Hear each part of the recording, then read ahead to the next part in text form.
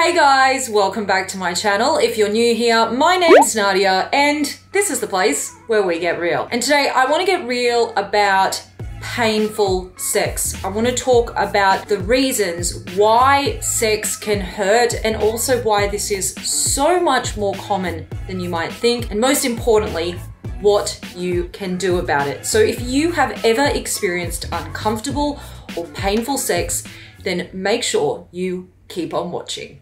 Welcome back to my channel. Are you serious with me? Oh my god! Oh my god! I don't understand how these things always happen to me.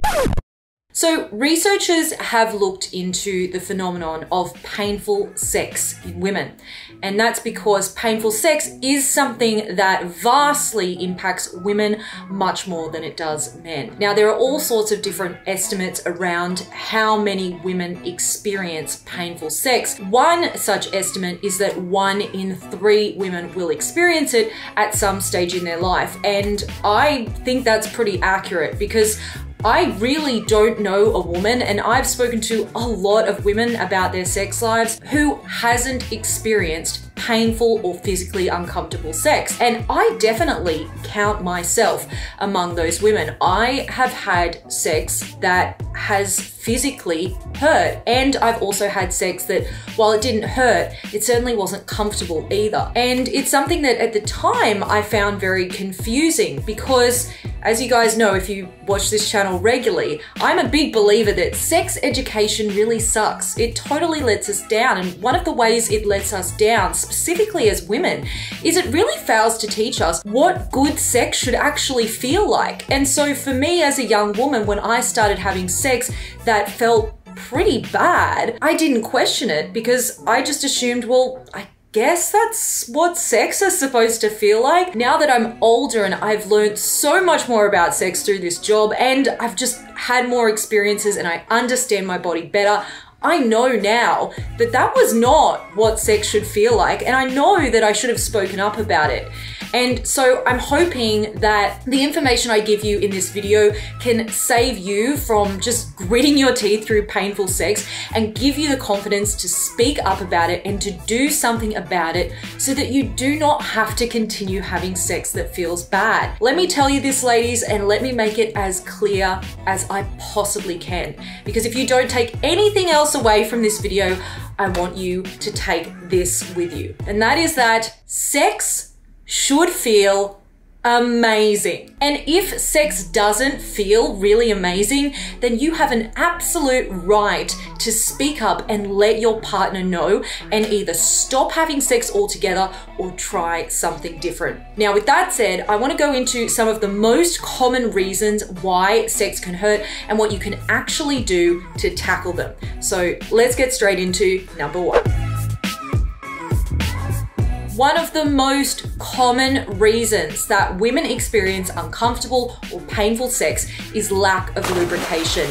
And this really comes from a huge lack of education around how sex is supposed to work and what it's supposed to feel like. Men have largely been taught, and women as well, that sex is pretty much about putting a penis into a vagina. And so a lot of men will skip essentially straight from taking the clothes off to putting their penis in your vagina.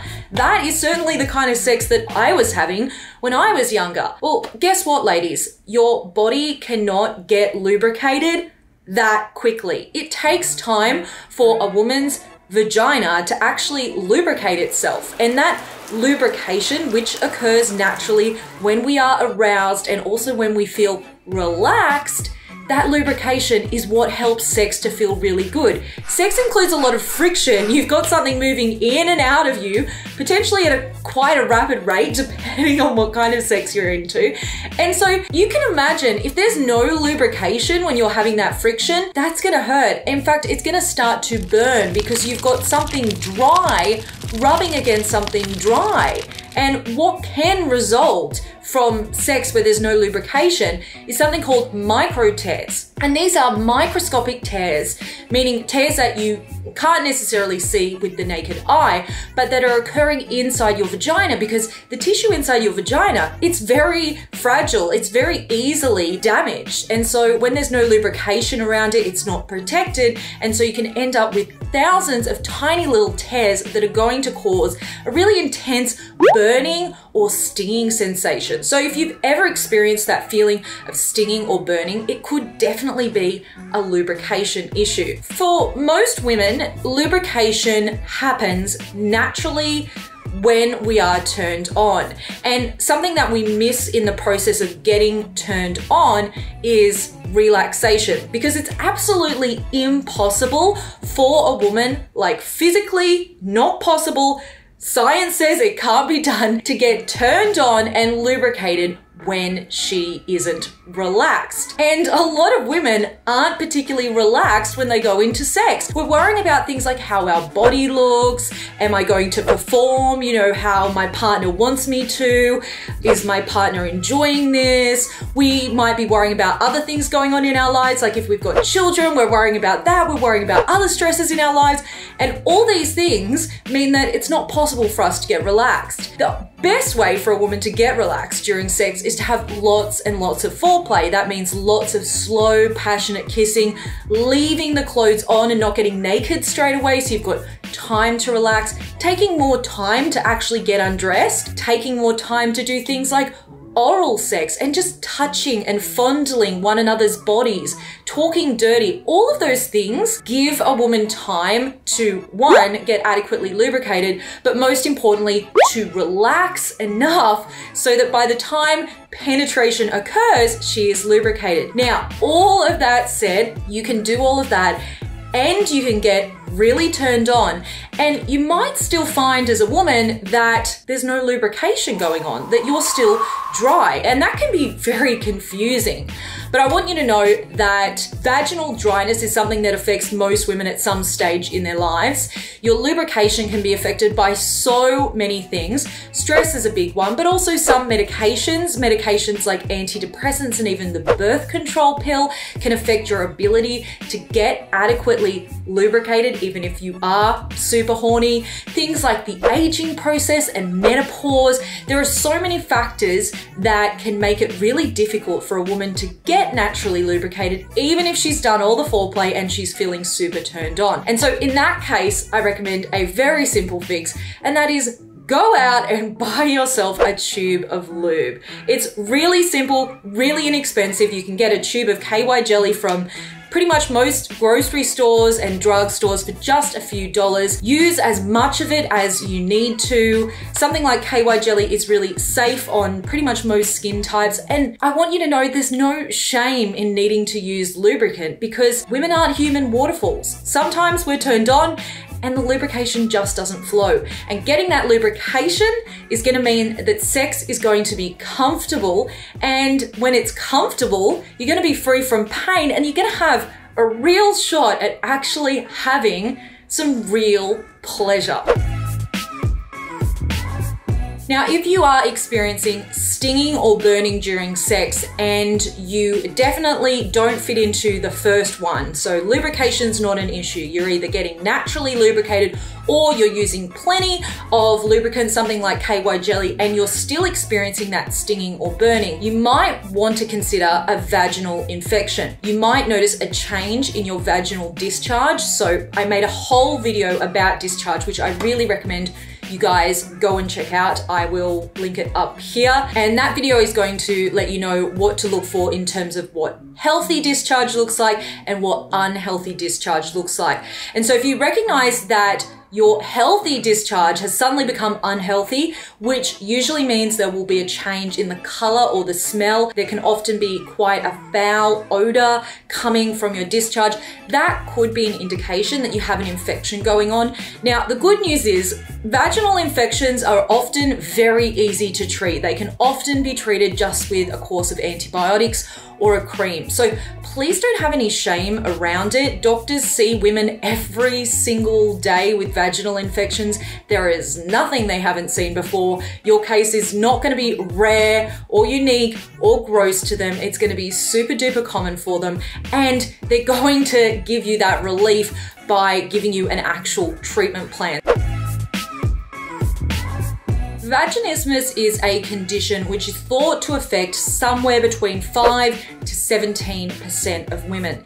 And one of the main symptoms of it is pain during sex. And basically, vaginismus in a nutshell is a condition that causes your vaginal muscles to involuntarily contract so that when you are trying to penetrate your vagina, whether it is with a penis during sex or even if it's just with a tampon or your finger, you're going to find that it's incredibly tight and it's very difficult to get something in there. And that intense tightness and contracting kind of feeling is going to cause pain. The pain is usually more of a sharp kind of stabbing sensation is how most women describe it, rather than a burning sensation. But some women with vaginismus can also experience that burning sensation. If you have vaginismus, you might also experience a feeling of your vaginal muscles spasming or tensing. Now, the only way to know if you have vaginismus is to go and see your doctor and get checked out.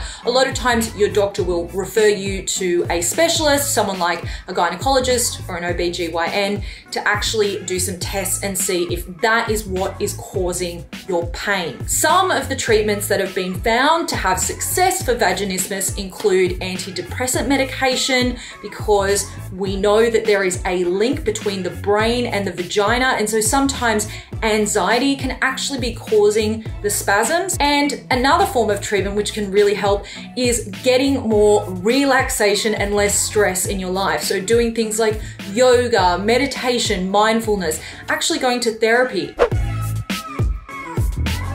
Vulvodynia is another chronic condition that can cause pain during sex, and it's usually described by women who suffer from it as a feeling of rawness or burning inside the vagina. Some women can also experience a stinging sensation, and it is also triggered not just by sexual intercourse, but for a lot of women who have it, it can be triggered by things just like sitting for long periods of time, or riding a bike, or really any activity where their pubic region is having pressure against it for a long period of time. Now, while there is no known cure, there are treatment options and things that you can do to make sex and just everyday activities more comfortable. Biofeedback therapy has been found to have some efficacy in terms of helping women get back that quality of life and sex life, as have some topical treatments that can be used around and inside the vagina. So if you are experiencing a feeling of rawness, stinging or burning, and if you're noticing that that feeling is exacerbated not just by intercourse, but by things like bike riding and sitting, then it's definitely worth going and speaking to your doctor about it, ideally asking for a referral to a specialist, someone like a gynecologist who's going to be really well versed in it, and getting yourself checked out. Endometriosis is a chronic condition, and it's something that I personally suffer from. I actually made a whole video about my journey with endometriosis and finally getting a diagnosis and getting surgery, which has helped me more than I can put into words. So I will link that video up here if you guys want to go and check that out, and that's going to give you more of an insight into endometriosis. But basically, it's a condition that can cause intense pain, particularly around the time of a woman's period, and you can also experience pain during sexual intercourse. And that pain is caused by the fact that endometrial tissue starts to grow outside the womb in areas where it should not be. So it can attach itself to the ovaries, the bowel, it can be floating around all inside you, and it causes just the most extreme pain. As someone who is a sufferer of endometriosis, the best way I can describe it is honestly like someone is stabbing me in the stomach a million times. Like, I can't move when I have that kind of pain.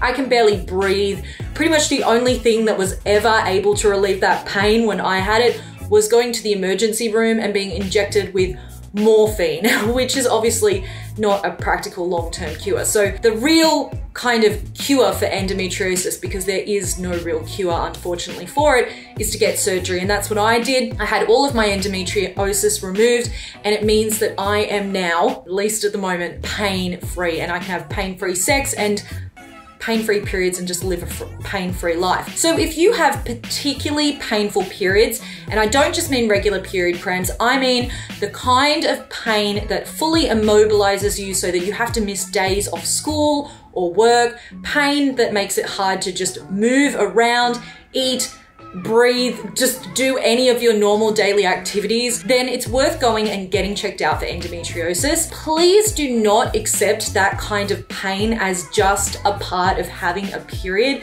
Periods can be painful and they can be annoying, but speaking as someone who has had endometriosis surgery and now experiencing healthy, regular periods, I can tell you that regular period pain is not pain that is going to stop you from being able to live your life. So if your periods are doing that, please go and get checked out for endometriosis. In my time having endometriosis, I saw dozens of doctors who honestly convinced me that the pain was all in my head and that I was just very sensitive. And I'm so glad that I trusted my body. I knew there was something wrong. I knew it wasn't normal to be in that amount of pain during my period and while I was having sex. And so I kept going and seeing new doctors until I found a doctor who would actually take me seriously. Unfortunately, the medical system has been known historically to invalidate women's pain, to treat women's pain like it just doesn't really matter, or like because we're women, we're just being dramatic and we're sensitive. And I know so many women who have been basically just pushed out of emergency rooms and made to believe that they were just making up their pain in their head. So please trust your body. Your body will never ever steer you wrong. Find a medical professional who you feel comfortable with and who is going to take your pain seriously. If sex ever hurts or even feels uncomfortable, you have a right to speak up. You have a right to stop the sex and to only have the kind of sex that makes you feel really, really good. All right, guys, if you enjoyed that video, I'd love you to go ahead and hit that subscribe button, hit the notification bell so you don't miss my next video when it's out, and I will see you all in the next video. Mwah.